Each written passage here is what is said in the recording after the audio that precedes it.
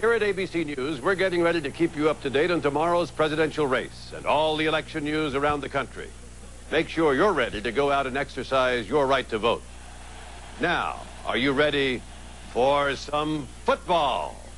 Live! Let me first give you a sports update. The AFC candidacy for this season's Super Bowl has a strong front runner in the Denver Broncos. We can do it. They've campaigned aggressively for the party's ticket. Their charismatic frontman is quarterback John Elway. A win against Kansas City last week really put us at the top of the polls in the AFC West. A win tonight in Oakland can really give us that vote of confidence that can take this campaign all the way. Their record speaks for itself. The league's best offense and a strong position on goal line security. I'm voting Elway. Voting for Elway. He's my man. I believe in law and order, and I believe in Elway.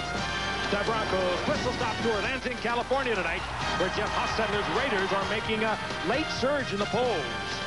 Sure, the Broncos have a strong candidate in John Elway, but history has shown that we have the winning ticket.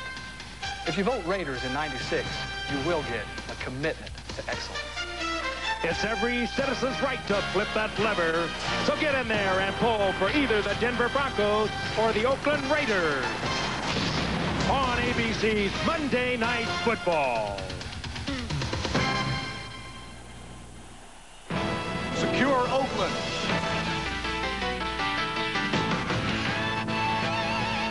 Well, it's Monday night and we're ready to strike. Our special forces are in full flight. The battleground is set. It's the AFC West. Denver and Oakland line up their best. We gotta get ready. We gotta get right. The Raiders want to bust the Broncos tonight. So get ready. I mean, get ready. Are you ready for some football? A Monday night party.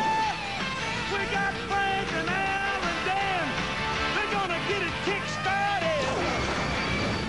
Lynn and the crew's all set. The crowd is psyched, 'cause all my rowdy friends are back for Monday night. It's the big Oakland-Denver game! I've been so worried about the Broncos since Elway retired. And poor Oakland has had so many penalties. And did you hear what Boomer said last week about the stress factor at Mile High Stadium? It boggles the mind. And have you considered... Are you ready for some football?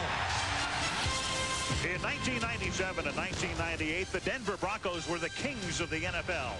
Back-to-back Super Bowl titles made this franchise a dynasty in progress. Toss left. Davis cuts back. Big hole. Terrell Davis. Here we go. He's gone. Davis. Touchdown, Denver. Pro Bowl performers dotted the roster, and the man at the helm was the embodiment of the modern-day head coach. Mike Shanahan had reached the pinnacle twice in a row. It's a dream come true. I mean, to finally reach that plateau. That was very special to me and my family. This season, though, the Broncos have come crashing back to earth. John Elway has retired, and other Broncos stars have been lost to injury, but Shanahan refuses to let the ship sink. We got a lot of pride. We got a lot of character on this football team. You get a chance to see what you're made of when the times are a little tough. Tonight, you'll see a measure of that resolve in a Rocky Mountain showdown between the Denver Broncos and their arch rival, the Oakland Raiders. Intensity and animosity guaranteed on ABC's Monday Night Football.